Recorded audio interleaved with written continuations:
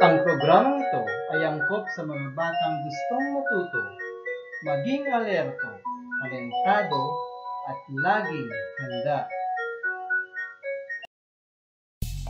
Hello po sa lahat ng mga taga-subaybay ng ating episode. Ito muli si Teacher Rai ng Math Thinker Studio upang maghatid ng panibagong aralin sa Mathematics 3.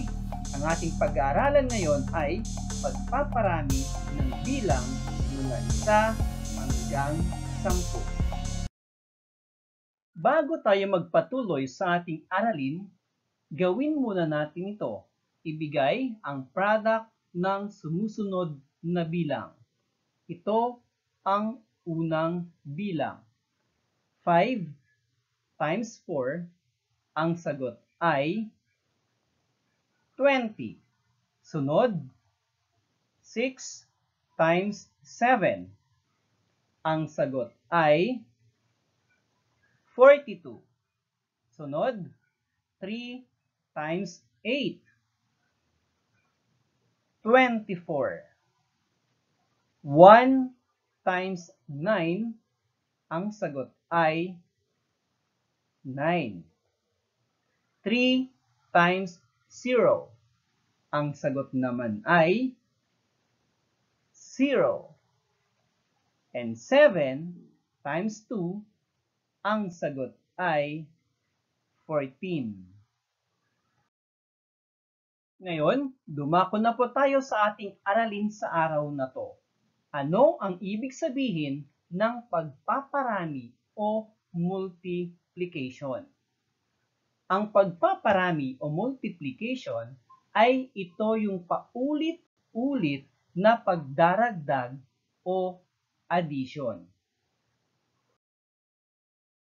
Alam nyo ba na mayroong 3 bahagi ng pagpaparami o tinatawag na multiplication? Aalamin natin. Meron itong tinatawag na multiplicand, multiplier, at product. Aalamin natin isa-isa kung ano ang ibig sabihin ng mga ito. Ang multiplicand ay bilang ng piraso o laman sa bawat grupo. Ang multiplier naman ay ang bilang ng grupo. At ang product ay ang tawag sa sagot sa pagpaparami. Ito ang ating halimbawa. Alamin natin kung anong tawag sa bawat bahagi nito. So, ang 4 ay yung tinatawag nating multiplicand. Ang 3 naman ay yung multiplier at ang 12 ay tinatawag nating product. Ngayon, pwede naman natin itong isulat sa iba pang paraan. Gaya nito. 4 times 3 is equal to 12. So, yung 4 ay yung tinatawag nating multiplicand, yung 3 naman ay ang multiplier, at yung 12 ay product. Ang multiplicand at multiplier ay tinatawag din natin silang factors. Ngayon, dumako na tayo sa mga halimbawa. At narito ang ating unang halimbawa. Okay?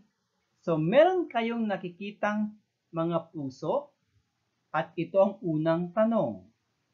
Ilan ang grupo ng mga puso? Meron tayong 4 na grupo. Ilan ang puso sa bawat grupo? So, sa bawat grupo, meron tayong tig-2 puso. Ilan lahat ang mga puso? So, meron tayong 8 puso.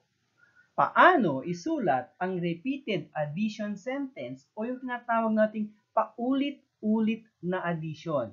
So, pag isinulat natin ito, ay 2 plus 2 plus 2 plus 2 is equal to 8. So, ang uulit-ulitin natin ay ang bilang ng bawat grupo. Okay? Kung ilan ang laman ng bawat grupo. Yun ang uulit-ulitin natin. Okay? Dahil meron tayong tigdadalawang bilang sa bawat grupo, so 2 plus 2 plus 2 plus 2 is equal to 8. Paano naman isulat ang multiplication sentence? Dahil meron tayong dalawang puso sa bawat grupo, so 2 times 4 is equal to 8. At ang 2 natin ang multiplicand, at ang 4 ang multiplier, at ang 8 natin ay ang tinatawag na product. Narito pa ang isa pang halimbawa. Ilan ang grupo ng mga parisukat? Okay, so meron tayong 5 grupo. Ilan ang parisukat sa bawat grupo? So meron tayong tig-6 na parisukat sa bawat grupo. So ilan lahat ang mga parisukat? So meron tayong bibilangin natin kung ilang parisukat meron tayo lahat. At yan ay 30. Paano isulat ang repeated addition sentence? Dahil meron tayong 6 sa bawat grupo, so i-add natin ito 5 times. So 6 plus 6 plus 6 plus 6 plus 6 is equal to 30. At paano naman isulat ang multiplication sentence? Dahil meron tayong 6 na parisukat sa bawat grupo at meron tayong 5 grupo, so ang ating multiplication sentence ay 6 times 5 is equal to 30.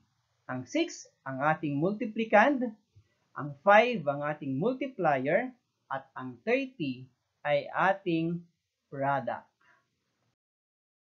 At ngayon, subukan naman natin itong sagutin. Ipakita ang multiplication sa pamamagitan ng larawan. At ito ang ating ipapakita. 5 grupo ng 3 tatsulok. Dahil meron tayong 5 grupo, gagawa tayo ngayon ng 5 box. Ito ay nagre-representa ng 5 grupo. At ang bawat grupo nito ay naglalaman ng 3 tatsulok. Ngayon, paano isusulat ang repeated addition sentence? Ito ay 3 plus 3 plus 3 plus 3 plus 3 is equal to 15. Dahil meron tayong tigta-3 tatsulok sa 5 grupo. At paano naman natin isusulat ang multiplication sentence? Ito ay 3 times 5 is equal to 15. Yung 3 natin na nauna na siyang nagsisilbing multiplicand ay ang bilang ng tatsulok sa bawat grupo. At yung 5 na multiplier ay ang bilang kung ilang grupo meron tayo. Ito pa, subukan natin tong sagutin. Punan ang patlang para maging tama ang pahayag. Narito ang larawan. So meron tayong 4 na grupo na may tigta-3 bilog sa bawat grupo. Ngayon, 3 plus 3 plus 3 plus 3, ang kabuuan ay meron tayong 12. 4 na grupo ng 3 ay 12. 3 times 4 is equal to 12. So, dyan na naman nagtatapos ang ating aralin sa araw na to. Sana'y nakapagbigay ako ng konting informasyon tungkol sa aralin na to. At kung sino pa ang hindi pa nakapag-subscribe dyan, please like, share, and subscribe. At huwag kalimutan, pindutin ang notification bell para lagi po tayong updated sa aking susunod na mga video. So this is Teacher Rai nagsasabing, good day everyone, and paalam!